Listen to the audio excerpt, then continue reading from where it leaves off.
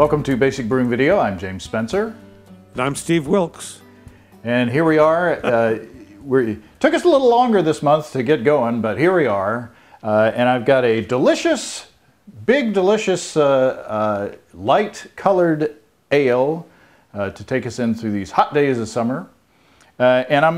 Steve, I need your help in naming this beer because I'm not sure what to call it.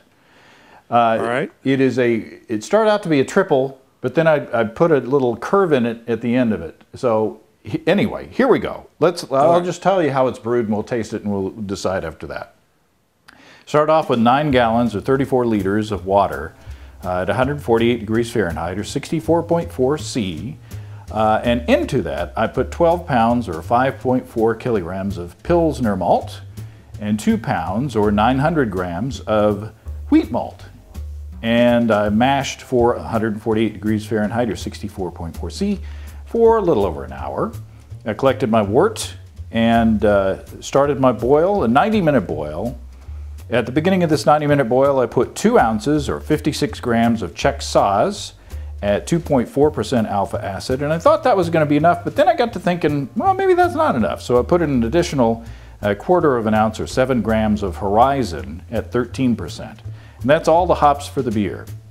About 30 minutes later into this 90-minute boil, I put 1 pound or 450 grams of Simplicity candy syrup, and that's the 1 SRM version. That's the light version.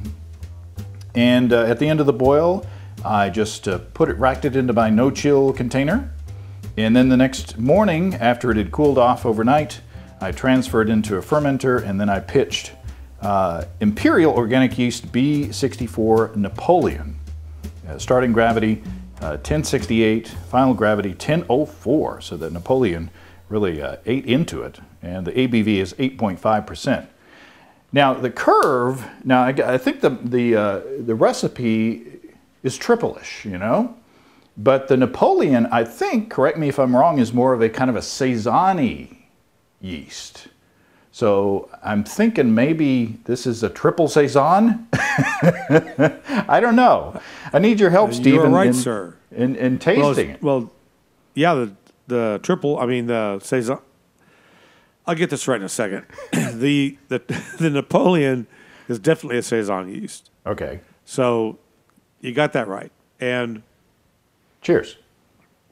Cheers. It's delicious. It definitely has that Saison funk going. Ooh.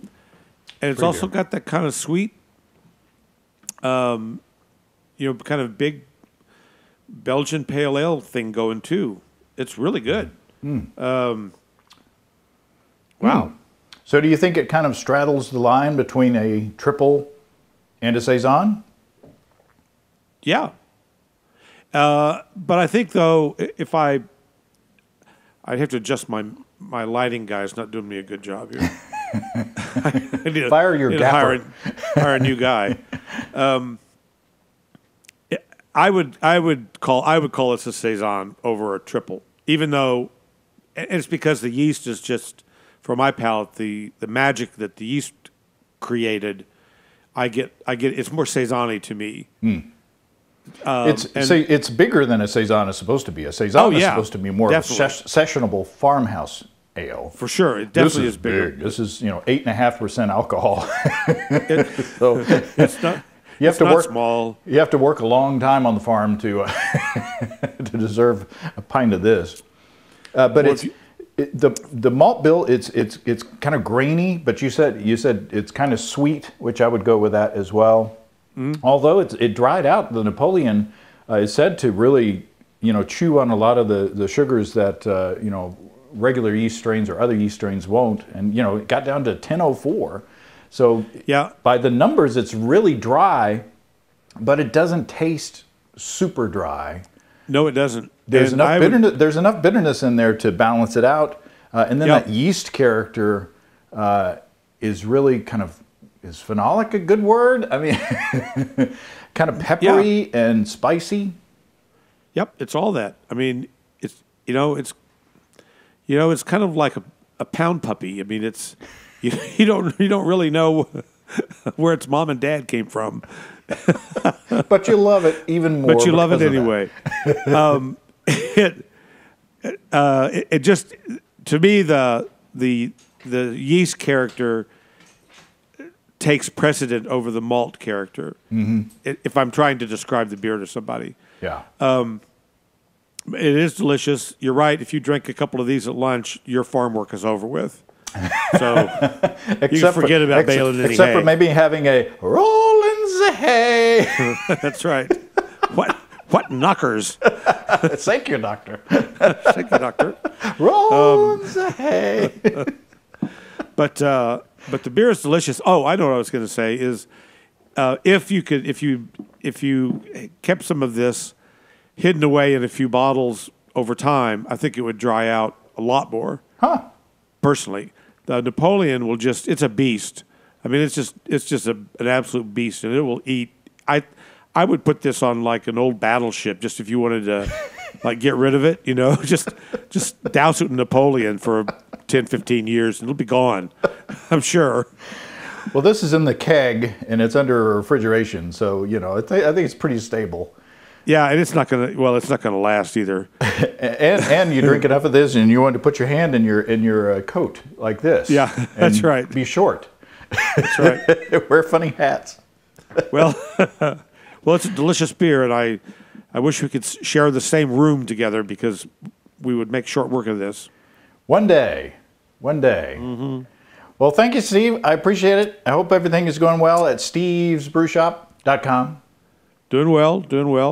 And we'll just talk to you in a minute. Cheers, I'm everybody. already Try this. This is a nice, especially since it's no chill, super simple, delicious, and you got to love that Imperial Napoleon. I'm getting that kind of Orval-ish sort of flavor toward the end. It's a very complex beer. Yum. All right, back to work.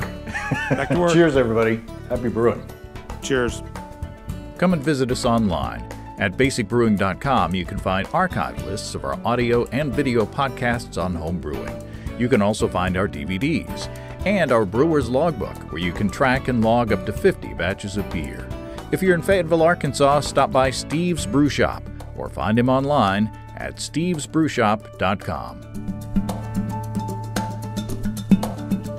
It is big and sweet and voluptuous or luscious like a triple is. And yet, triples, they're kind of like... It's the Mae West of beers. Well, they're